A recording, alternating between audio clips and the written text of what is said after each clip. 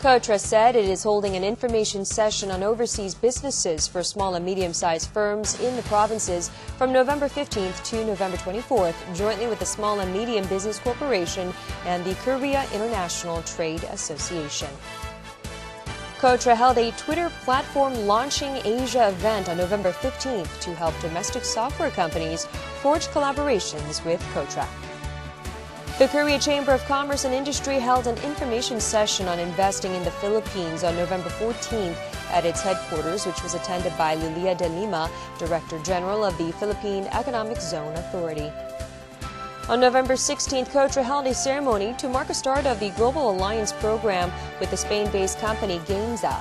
It plans to receive applications until the end of December, and after the admission process, it will select a final partner by May of next year and then proceed with collaborations on technology.